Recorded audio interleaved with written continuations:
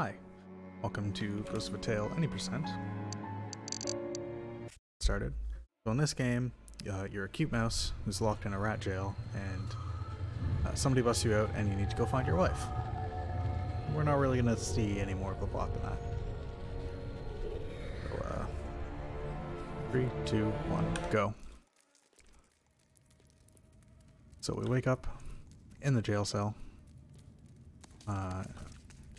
Pick up this key that somebody's hidden for us. So we need to use this door to lure over this guard, and then I can just wait for him to walk over. We need this key,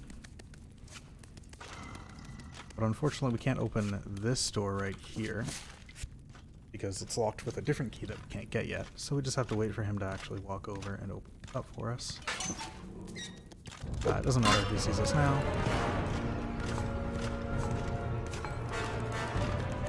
We're gonna grab a few bottles. They're used to actually knock out guards. Doesn't really matter that he's chasing us. We're more concerned with this guy because he's in the way. I also needed to knock down this key, so I'll just get through this door. One useful thing that you'll note is whenever a cutscene's happening, you can actually open and close your menu, and that gives you controls. You can also open and close a map if you have a map. That lets you move around during a cutscene or during a animation or anything like that, which is very useful. So here we have another locked door that we need to get past. It's gonna pickpocket the guard right behind him. And then we have this final boss here. Alright, we got past him. So now we've escaped the jail. Now we can go ahead and move on out of here. Jumping in this game is very silly. You can just kind of jump up walls and things, and come up here, and now you're out of bounds.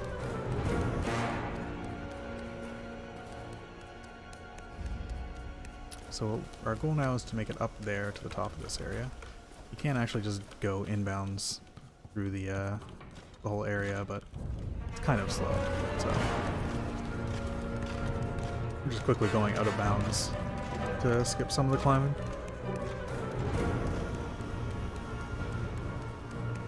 Now we meet the person who actually left us the key to get out of jail. He has a whole bunch of plot stuff to talk about, but we don't actually really care about all this plot stuff. Our only goal here is to actually get inside of his house where his bed is.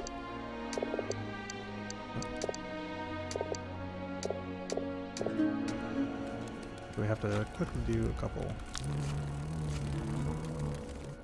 little tasks for him.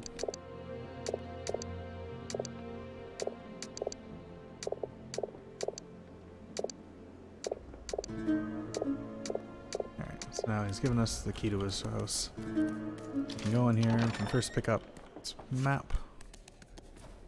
And more importantly, we can go up to this bed. Okay, it just dropped me down.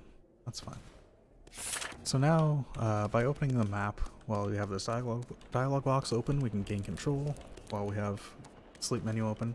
And here we can just fall to our deaths and then confirm the sleep. And it'll actually, even though we're dead, it'll still make the autosave, which we can then load. Now that we've loaded a save after we've been dead, the game doesn't really know how to kill us anymore, which is convenient. Because we're going to do something very foolish now. This fire steel that I picked up at the start of the run, it's very useful. It's gonna let us fly. So we're just gonna kind of fly off into the distance here. That's good enough. And then we can just fall straight down into a debug room. Oh no, we're dead. Never mind, we're back alive. Yep. Perfectly healthy. And here we have the end of the game. So this is the debug room. This has a whole bunch of different items and stuff that you can get in the game, and a whole bunch of different dialogue boxes and stuff, so you can kind of jump around throughout the quest, or throughout the main quest. And this is basically the end of the game that we're triggering here. So now that we've done this, it'll actually warp us to where the end of the game takes place. And it's acting like we just beat the... not the final boss, but the final section of the game. We're just going to go ahead and have a nice little chat with all these people that we've never really talked to before. Talked to this guy once, but that's about it. Also, there's a ghost. Yeah, that's it. We're done. That's the game. And since you technically died, you're still dead. There goes a dead Tilo in the boat away to find his wife. That's Ghost in the Tail. Ghost of a Tail, not Ghost in the Tail.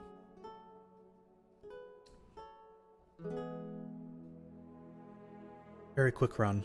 It is technically possible to not worry about getting access to the bed and doing the reversible death glitch. You can actually just jump and try to land in the debug room and just hope that you'll survive. It's possible, but it's really rare, so that's not very fun for a marathon.